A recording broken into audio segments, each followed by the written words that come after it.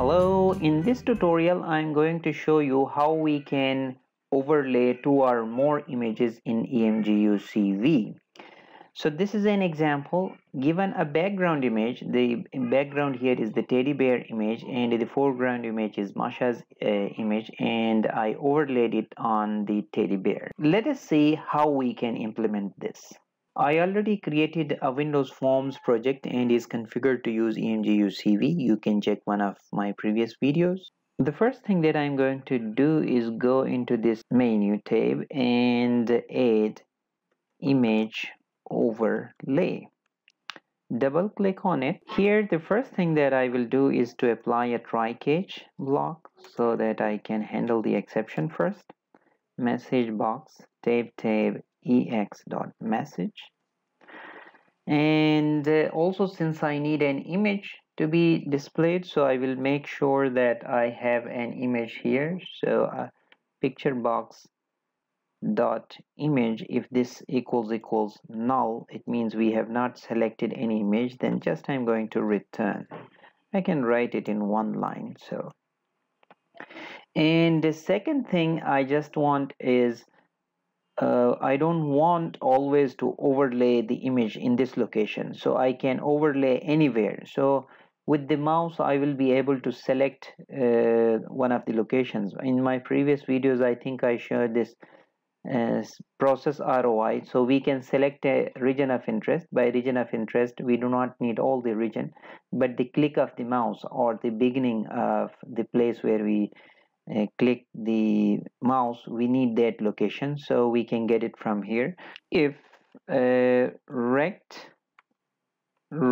equals null, then I will also return. I will not do anything.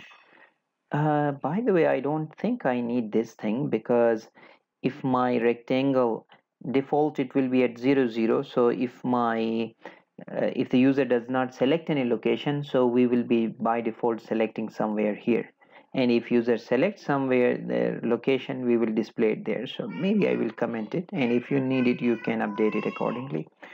And then I want to open a file dialog so that the user will select the image that he wants or she wants to display it as a foreground image. So let's use the open file dialog, and let us show this dialog to the user dot show dialog, and he must select an image so that dialog result should be equal to OK. So it means the user has selected an image to overlay on this background image. So then we can do it variable. First I will read the image from my picture box. So this is how I will do it. I will call it image1 is equal to new bitmap, and I'm reading it from picturebox.image. Okay, and I will convert it into an EmguCV structure by calling this to image, and we assume that it will be a BGR image, and that's it. And this is what I will highlight it as the background image. And now we need the foreground image that we want to overlay, so I just name it like img2 is equal to new image. It will also be a BGR image, just depth is bytes, and here since user is going to select from the dialog box, so I will be using dot file name. So we have the background image img1 and the foreground image img2. Maybe one thing I will also do, since the Misha image is a little bit bigger, so I just want to reduce it. Make sure that this img1 should be greater than img2. So to make sure, maybe I can reduce the size by calling this method resize, and maybe I'm just rescaling just 75% of the image that I'm going to use, and the interpolation type that I'm just going to use is maybe cubic is better in terms of results. This is the image of Masha, and as you can see the background is white, and just I only need this part. So what I will do essentially is apply some threshold and try to remove this background. So what I can do here is I can create a mask for the Masha. I call it Emgu dot convert.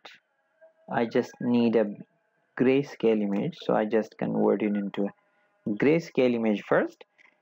And once I convert it into a grayscale image, I can then apply a threshold binary inverse. Why I am using inverse is because the background is white. So since background is very much white, so I'll be using 245 for example. If this value is less than this one, then replace it with 255, which is the highest value. And okay, so this is how we get it. And once I get the mask, maybe we can show this one in picture box. G is equal to if it so mask dot image, sorry, dot to bitmap. Let us run in a file open. First of all, I'm going to open the background image. So this is the background image that I want to display, and on top of it I just want to overlay another image. So which image I want to overlay is, let me select Masha. So here what I see is some problems. I think there are some problems. We can easily fix them. Okay, the Masha has been selected, but even though there are some problems, the easiest and simplest thing that I will do is, before applying this thresholding, I should do some smoothing so that uh, the pixels around this the similar pixels will have almost similar distribution of the colors. So okay, I just do a smoothing of kernel size 3, and let's see if it is working fine or not. In image processing, the results are basically driven by how you get the results, and then you need to work on it, how we can improve them or something. So that's why I'm just individually checking every result. So Masha, and then now when I click on it, now you can see that those pixels have gone, and it's okay for us, and we can work on this. Now once we get the mask, what I want to do is, we are only interested in these pixels, and what I need to do, this is a smaller image and the background is a bigger image, and I want the location where I need to copy it. So this is where the rectangle is useful for us. So what I will do, once we have the rectangle, by default I create the object of a rectangle somewhere up in there in the code, and the only thing that I will set is dot width. What will be the width? Width will be the same as my image 2 dot width. Okay, and rect dot height will be the same as img2 dot height. And if user has not selected any location, default location will be, as I said, 0 0. That's why I am doing. And now this rectangle is important because I want to set the ROI of my background image, which is img1 dot ROI is equal to the rectangle. Okay, now I can work in this area. What I will do is, the first thing that I will do is set value. I want to set all the values here in the background image to 0. But which pixels? It's important. Not all the pixels, only the pixels which are white in this mask. So that's why I created the mask of the Masha. So the Masha area will be set to 0 in the background image. And remember, I also want to set the values of the pixels in the Mashas, the ones which are not the mask, I want to set them to 0. So this is how I will do, not the mask. What I mean by not the mask, so whatever I am saying, I am doing it, so not the mask. So around the pixels which are outside the massage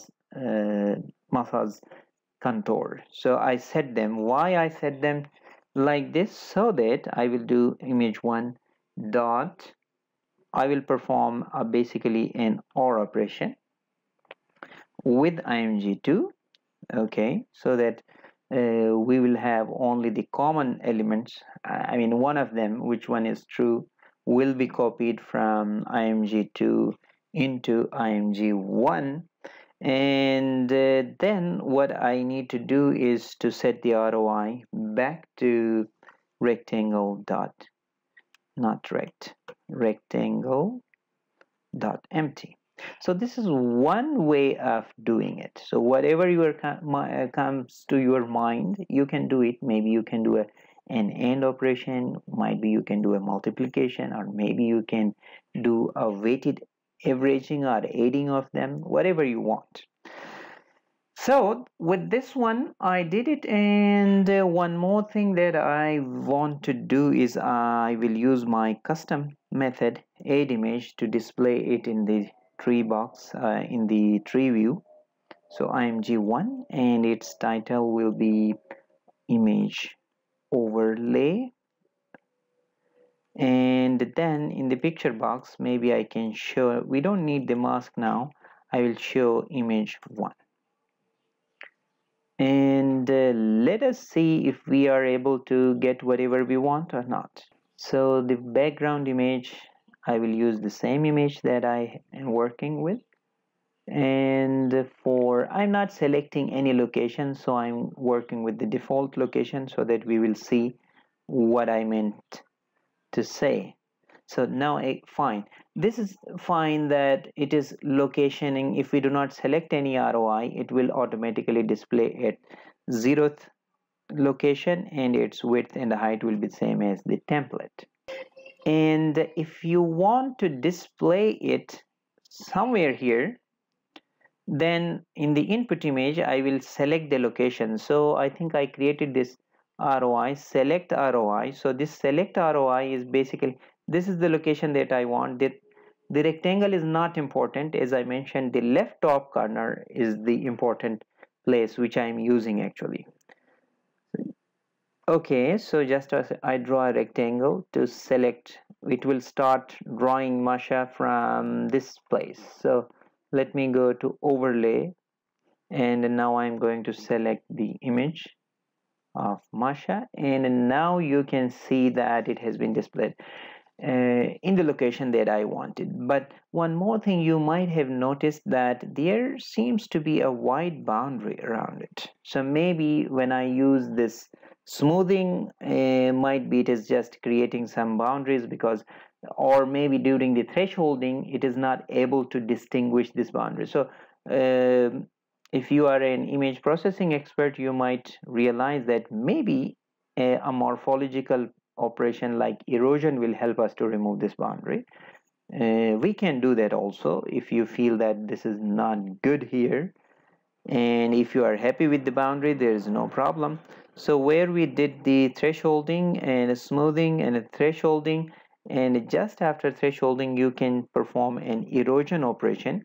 One time is enough, I guess. So let us see if it is working fine. File, open, and again I will select this one, and I also want to select the region of interest. Let's say I want somewhere here, and then image overlay, and where is that? Masha is here.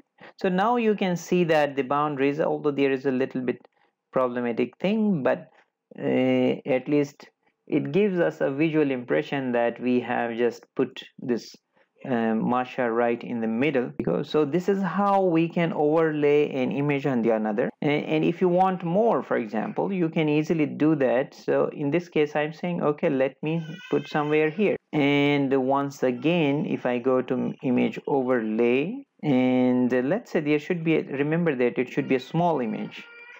Okay, let's try to do this. So there are multiple images, and you can overlay as many images as you want. The idea is just to tell you how we can use OpenCV or EmguCV to work with different images.